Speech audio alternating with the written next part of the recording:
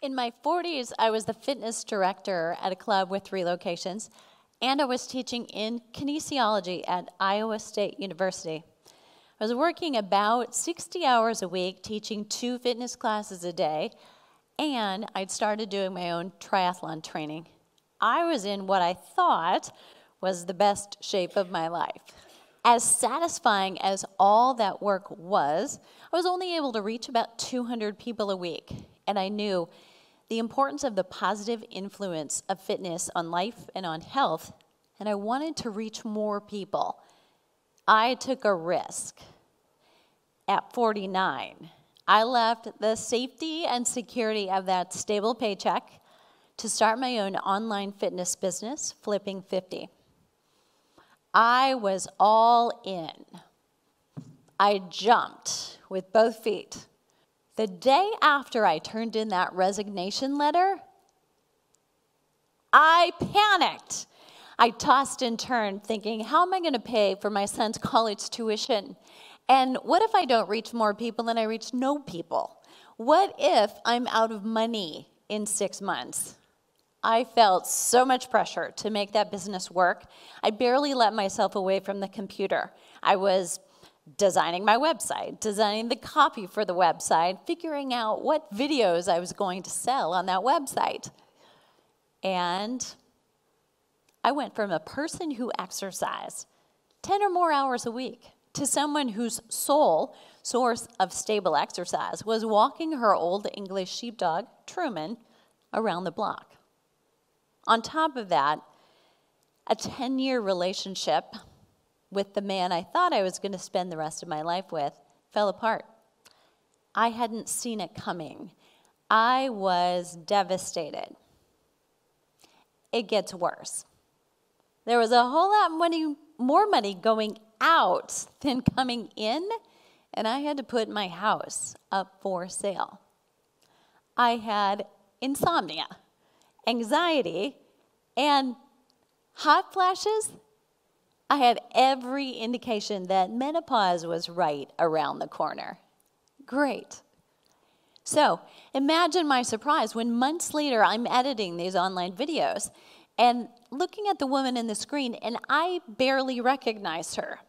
It was me, and I actually looked better than a year ago when I thought I was in the best shape of my life. I looked leaner, stronger. I was healthier looking. I was like, what? How can that be? That flies in the face of everything I had been taught and everything I taught as a senior lecturer in kinesiology with 30 years of fitness research as a strength and conditioning coach. So I dug into the research to find out what had happened for me. And this is what I found. I had been doing everything wrong.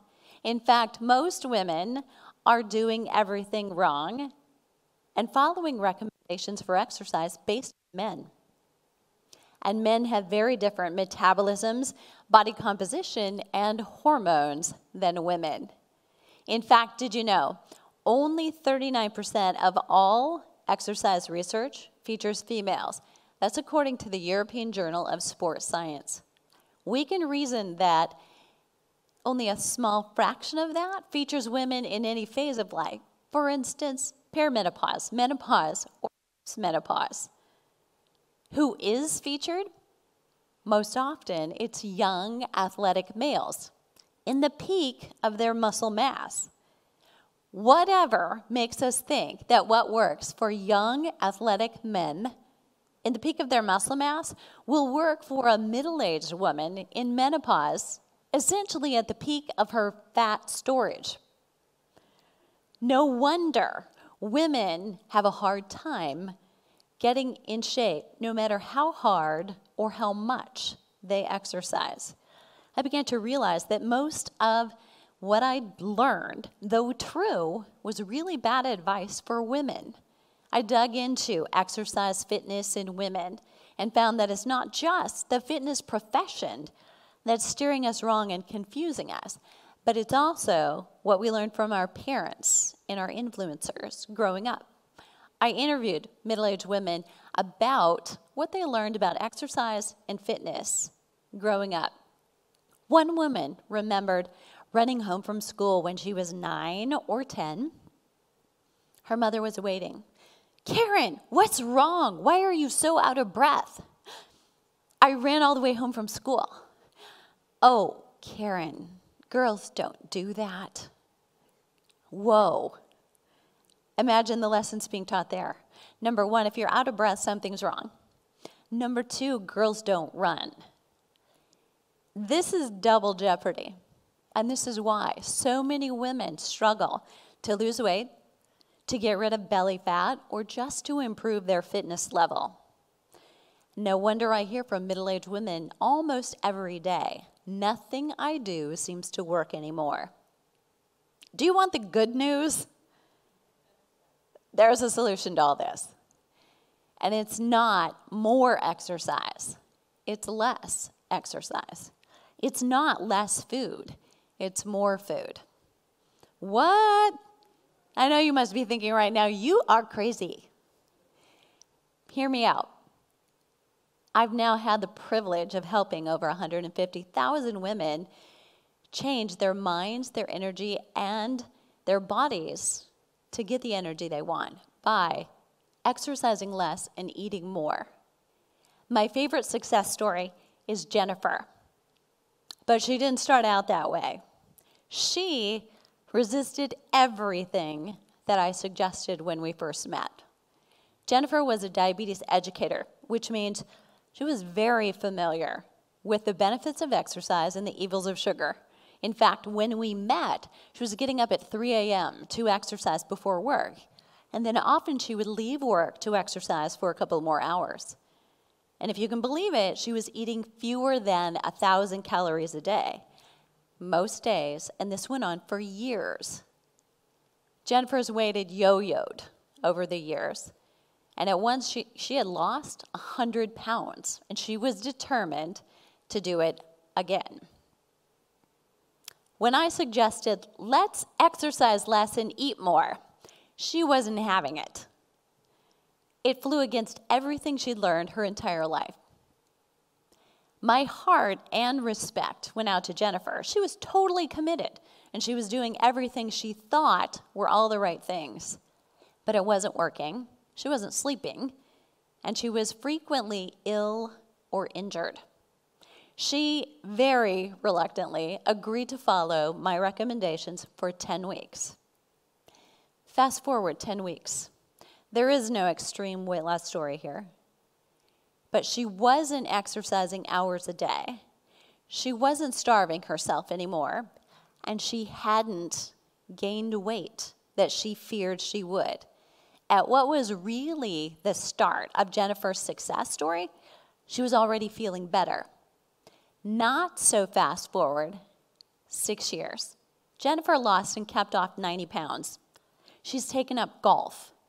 And right now, at age 66, she's learning to swim just because she can. A good day is no longer what the scale tells me. It's whether or not I can play 18 holes, she tells me every day. Bingo. That's what it's all about. Doing the things we love with the people we love to do them with when we want to do them. And that reminds me a lot of Linda. Linda was a nurse, getting up at 3 a.m. to do her 12-hour shifts.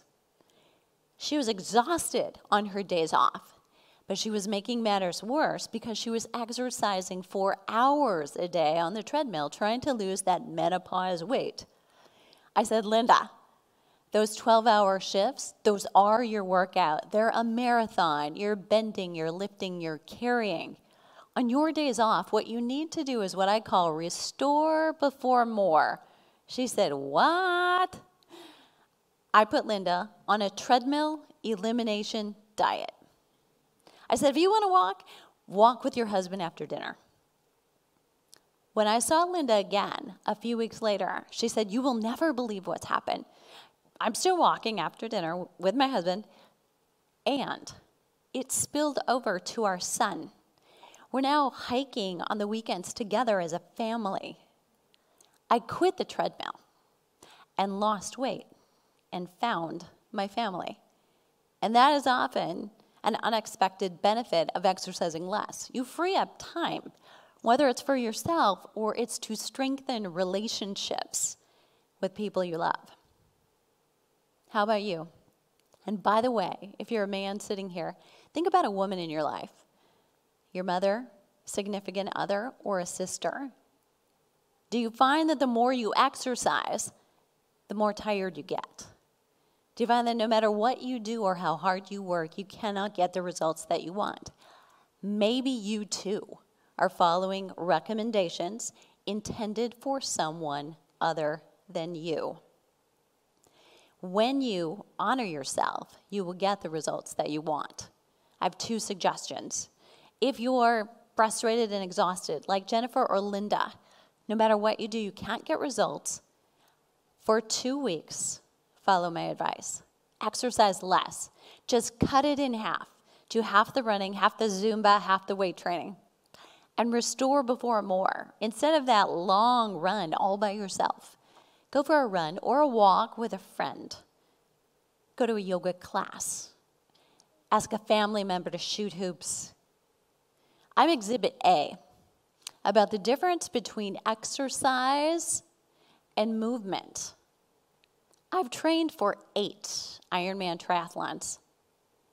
That is a formula of a lot of intensity and a lot of volume, and you have to do it in order to complete one. But in all that triathlon training, my weight and my percent body fat before and after have been virtually the same. So if you think it's about more intensity and more exercise, I have taken one for the team, and you can dismiss all that. But there was one training experience that was different. My fitness level was better, my endurance was better, and I just had a more athletic look. The difference that year was that I was also fulfilling my role as golf mom. I was doing the triathlon training as usual, but I was also traipsing around 9 and 18-hole golf courses following my son. Now, if you know golf, you know that this is not power walking. This is long, slow, all-day activity, and I loved it. It was my favorite golfer. It was outdoors, and it was a rare connection to my past. My stepfather had been an avid golfer. His last name was Palmer, and I'd be willing to bet you could guess his nickname.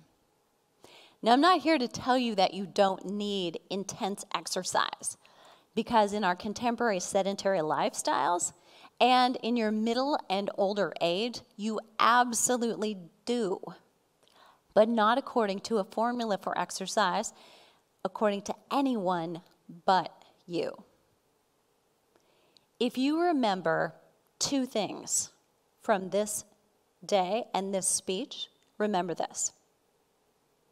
Ask everything about your exercise. Is it making me feel better or making me feel worse? And 2, consider me. I went from hours of teaching classes a day and doing my own workouts to minutes of appropriate exercise to get leaner and stronger and healthier. When you honor your body and the unique needs you have in this moment, you will get results in the mirror, on the scale, and in your life, and finally be creating the life full of energy that you want, need, and deserve. And what I found may work for you too. Exercise less and restore before more. Thank you.